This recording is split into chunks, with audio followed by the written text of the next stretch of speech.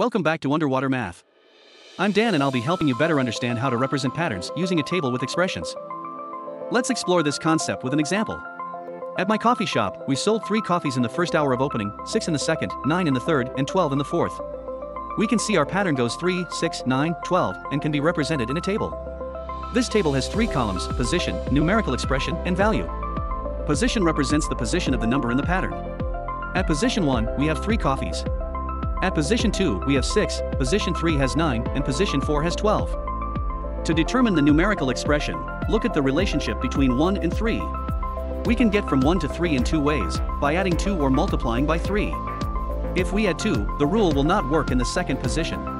2 plus 2 does not equal 6.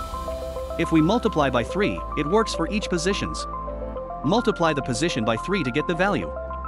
Let's try another example. This time, we know the rule and need to determine the value. The rule is to add 34 to the position. If the position is 1, our expression is 1 plus 34 to reach a value of 35. The numerical expression for position 2 is 2 plus 34 to reach a value of 36. Position 3 plus 34 is equal to 37 and position 4 plus 34 is equal to 38. You did it! Sip, sip, hooray! Have fun practicing!